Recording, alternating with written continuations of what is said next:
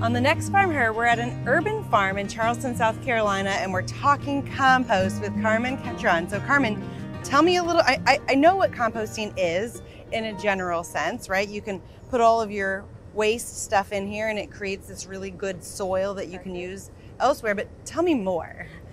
Well, one of the big things that you want to do is you want to decompose most of your natural materials. And you can usually do it with the help of little worms.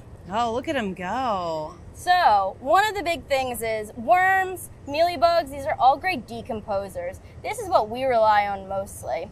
But we also have our big compost box where I take all of the vegetable waste that we use here at the farm, along with all of our dried leaves, newspaper, anything carbonic, and we put it all together so that the bacteria can start to heat up and break it down back into really great soil. One of the cool things that you can do is you can do it in any type of a box, a big box like this, or even a small box, should I pan over? Anything. Or a small box just like one of those. Yeah. And you can even do it in a 5-gallon bucket. I've heard you can even put them underneath your kitchen sink. Yes. Yeah. My dad used to do that. It used to creep out all of my friends. You know what? If that's the easiest way to make it work, I say go do it, right? Exactly. The major thing that you want to think is that you need 50-50 browns and greens. All right, so greens would be anything that's super nitrogenous or wet. All of your vegetable waste, any of your fresh lawn clippings, coffee grounds, things like that count as green.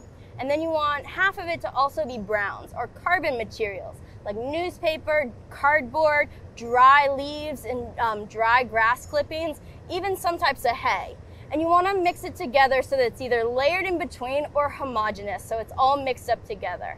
The browns create a really nice warm heat source so that the bacteria can start to thrive, and the greens provide that nice wet material so you can keep going, and it actually will get really nice and wet.